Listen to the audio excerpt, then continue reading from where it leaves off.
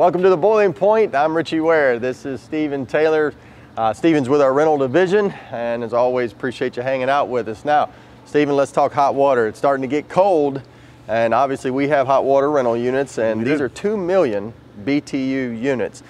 Started thinking a little bit. I was like, well, I'm sure they would like to know what happens if somebody needs 4 million or 6 million. You know, what in the world do you do in that situation when you have 2 million? Line them up like dominoes. Just keep lining them up? Keep lining them up. All you need, whatever you need.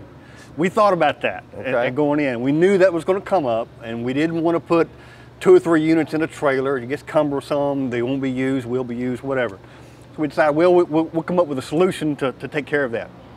This is what we come up with. Okay. So you take 2 of those trailers, 3 of those trailers, set this assembly beside of them, and inlet, outlet, tie the units into them, balancing valves, so I can tie 3 of these 2 million BTU units into it and give them 6 million into the building, 6 million return lines. So we built this just for that situation where the 2 million wasn't big enough, and we didn't want the customer to have to build this on site and then have to worry about, okay, do I get my dimensions right? Do I have balance and valves? All those issues, just do it for them and they don't have to worry about it.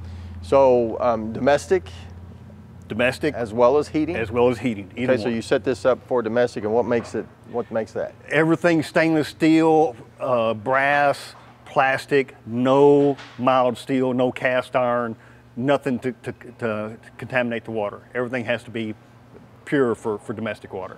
So in this situation, like, what type of temperatures are you talking about?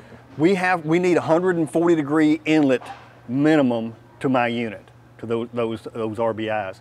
So we'll run 140 return, 180 out, 160, 180 out, and then we'll have to have a circulating tank somewhere. That's typically too hot for a domestic system. They're going to run 120, 125. So they'll have a storage tank where we can run the warmer, keep that tank warmer than what they need in their system, and then they'll have a mixing valve in their system to get the temperature the way they want it. So hot water goes down in a building. You pull up 3 units typically. How long does it take to get these things up and running? With the flex hoses we've got, you can hook these up and you could hook 6 million BTU up in 6 hours. Have them going. Well, that's not bad. No, get a hot shower. Get a hot shower in 6 hours. That's right. You're ready to go. Perfect. Yeah. All right, well, appreciate you hanging out. Something pretty quick, but good to know. If you've got a 4 million system, a 6 million system, that you're able to find a couple units, be able to put them together, and we'll see you next time on The Boiling Point. Appreciate Stephen hanging out with us today, giving us some good information about the hot water boiler rentals.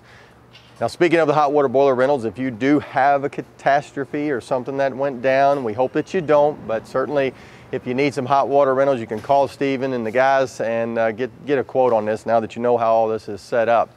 Also, if you just go out to our website, we have a brand new website, wareinc.com. You'll be able to see all the new features, and of course the hot water boilers are on there, and you'll be able to see the layouts and some 3D designs and some other things about the units. Well, we appreciate you hanging out with us. Like us on Facebook and follow us on Twitter. And if you don't mind, maybe subscribe to the YouTube channel and share a video as always. And we'll see you next time on The Boiling Point.